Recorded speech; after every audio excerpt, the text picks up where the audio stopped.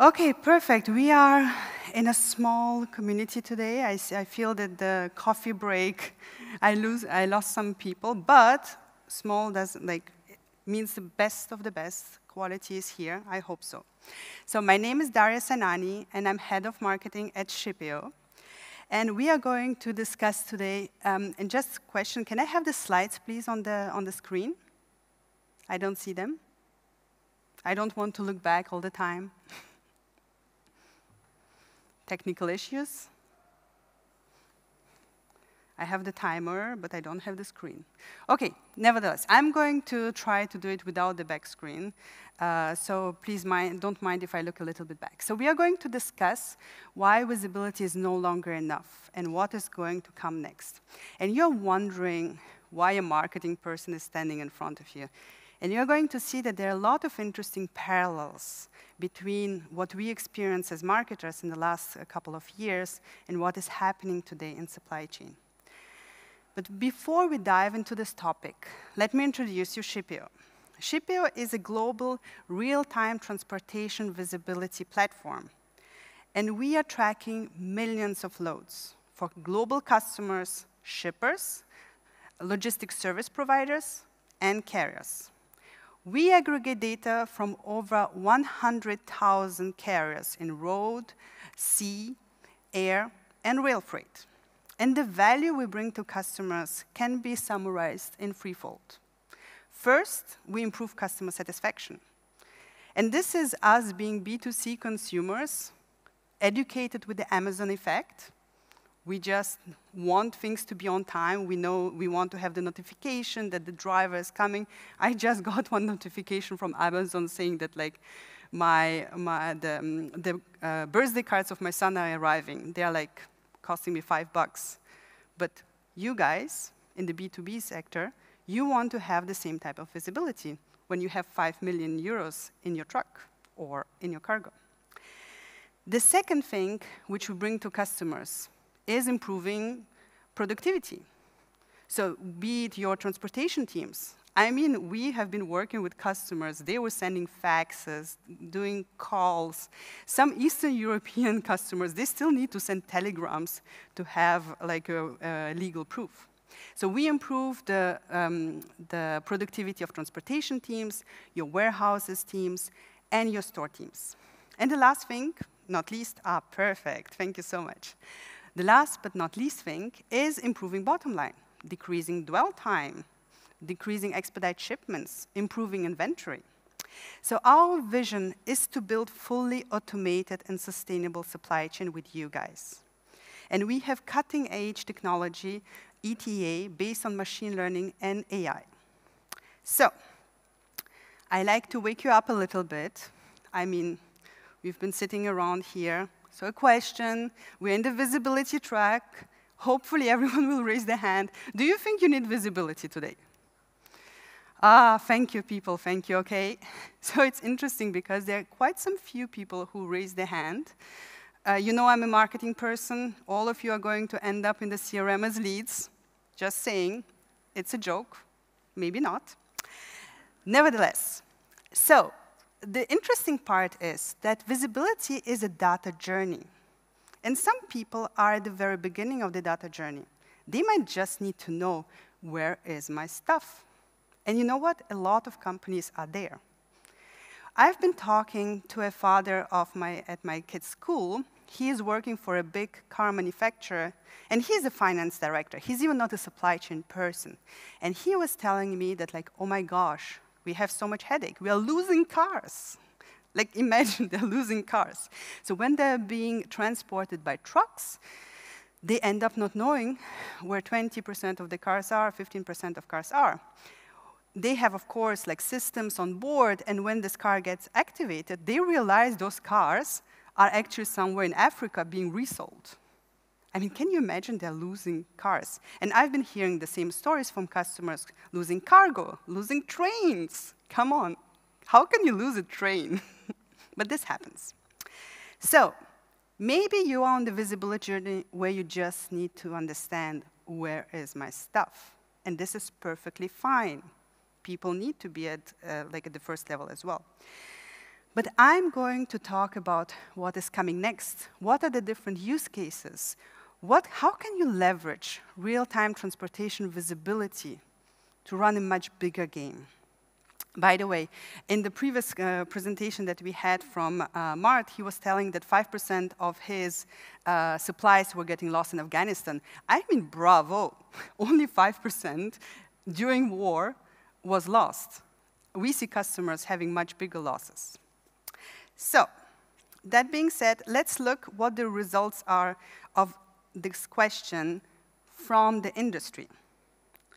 So, based on Gartner's research, actually 79% of companies say that they consider supply chain visibility as the main driver of resilience. So much more than what we saw in this room. Just saying. So the big, and I mean this keyword, we've heard it from different speakers previously on the stage as well, resiliency. So let me show you something, an interesting graph, which is the Global Supply Chain Pressure Index that has been developed by the Federal Reserve Bank of New York.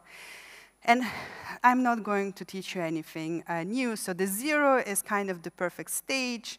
Not really possible to reach it. You can see there's like fluctuations. In the last couple of years, there was a lot of pressure over the supply chain.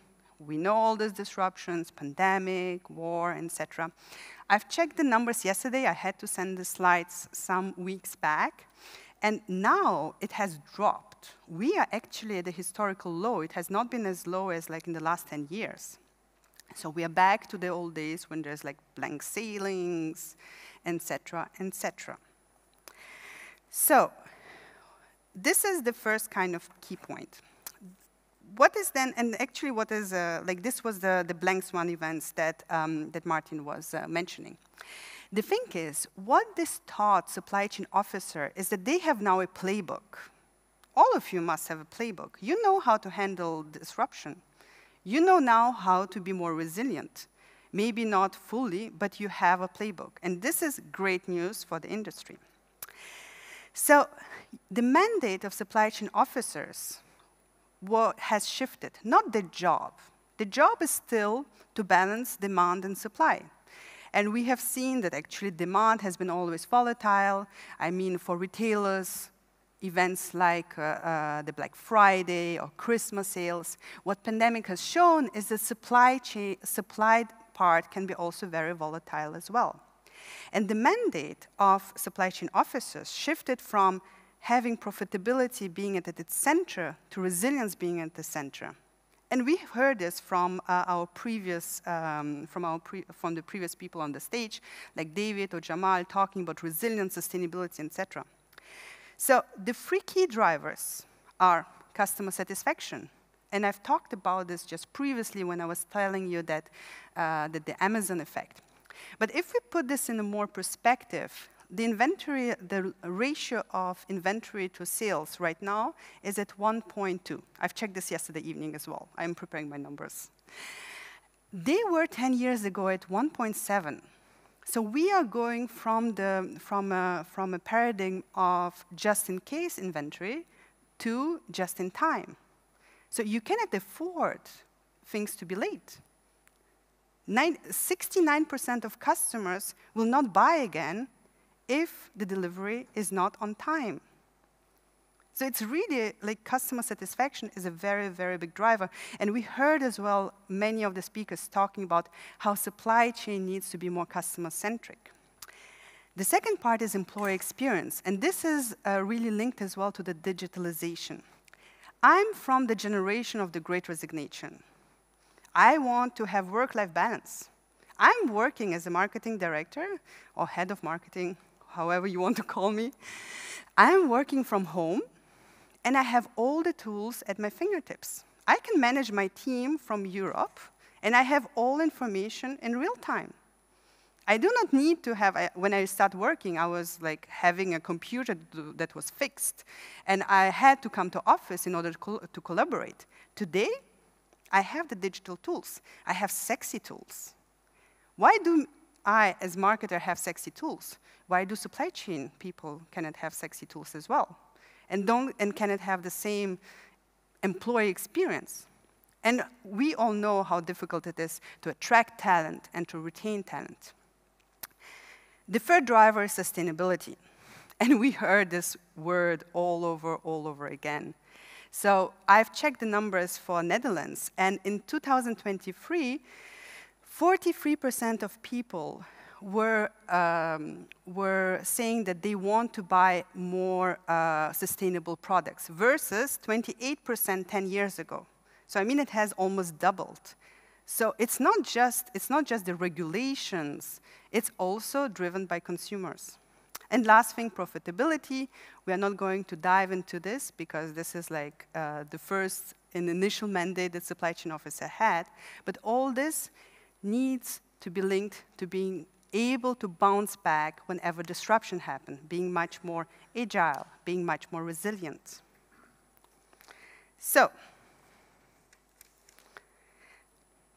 this is what I was telling you about, like the B2C experience. And the number, I was just mentioning, the 69% of consumers who are likely not to buy again if it's not delivered within the promised date. So now, if we go to the way supply chain works, let's look at how the time between planning, design, and execution has shrunk. And I'm going as well to give you an example of what we have seen in the marketing world on this. So we, as a visibility provider, we're typically in the transportation execution part.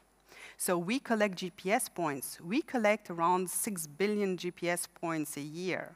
So that's massive data. With this data, so basically imagine whenever you see, like whenever you have a truck that is late, what are you going to do? Are you going to stand there, look at your watch, and say, like, OK, am I going to give him 5 more minutes? Oh, no, he's not there. Oopsie doopsie. No. You want, in order to be resilient, you want to be able to anticipate. You want to be able, actually, to act upon it before it occurs. Because you cannot afford to wait. So things have shrunk from, in terms of visibility, from days to hours. So now you actually have real-time pings. You know the GPS points of your carriers.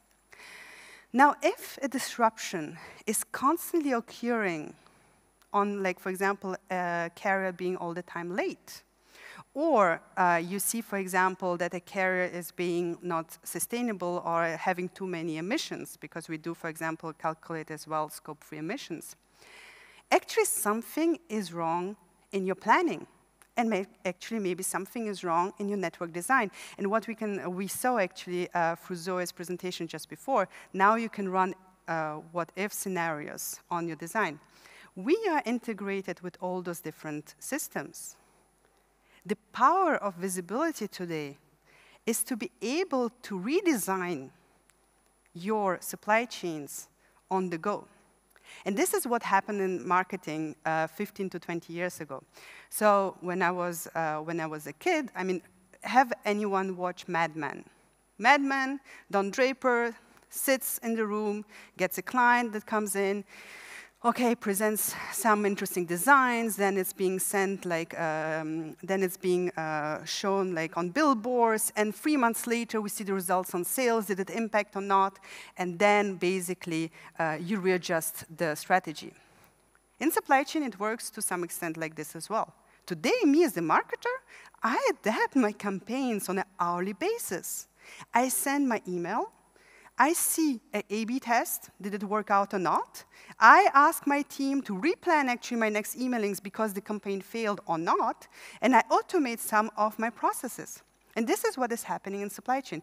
I hope me as a marketer, I can give you some tips on the future of supply chain. So this is really a revolution that is coming up. And basically, it's a learning system. The learning system is based on the system of information where you collect high-quality data from different modes of transportation. But this is not enough. It's not enough just to collect this data. What is really interesting is to act upon this. And how do you act upon this? You act upon this by creating workflows, by having notifications, by having personalized experience, and this feeds back into your multimodal system of information. This is what we see as the future, where it's going to be a loop. So artificial intelligence might come in, but what we believe is that there's always going to be a human interaction. Some things are going to be automated, of course, and this is going to be this feedback loop where things are going to be, like little actions are going to be done automatically. But this is a self-learning system. And if we look at the technological evolution, I mean, when I was a kid, ERPs were like super hype and super sexy at that time. But then came the TMS systems. Afterwards came transportation visibility providers like us.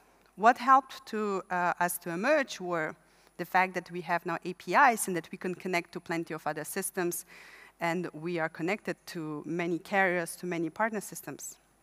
The next disruption is that we go from a system of information to a system of engagement, where you automate processes based on real-time data. And this has a lot of power. And you know what? You think I'm maybe like really looking too much forward. I just need to know where is my stuff. I just need to have a GPS point. No companies can achieve that. Actually, it's happening now. Yes, it's happening now. So we have been working with Renault to build this digital control tower. And what I did not mention before is that basically what we are seeing today is that the control tower and the digital twin are merging, fueled by real-time transportation visibility. And this is what Renault has done. There are less than 10 of those control towers in the world. It's extremely disruptive.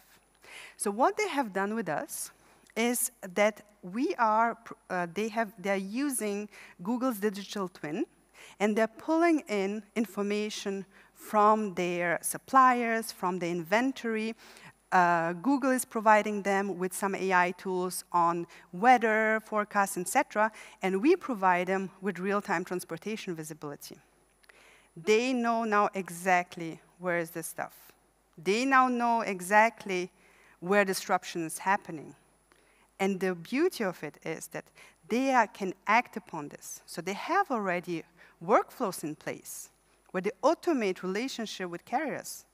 They are sending a notification automatically saying, like, you need to accelerate, you need to be on time here, and so on. This is happening already today. So when we are talking about what visibility brings and what is coming next, it's already, the future is already here, actually.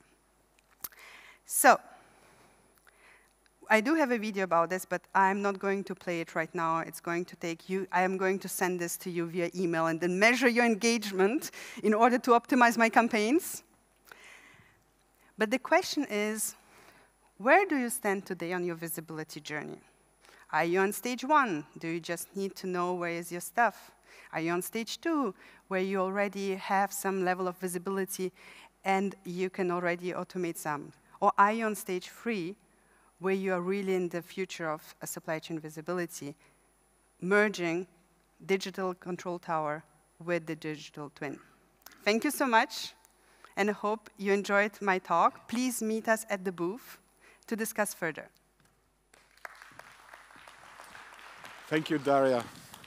Thank you.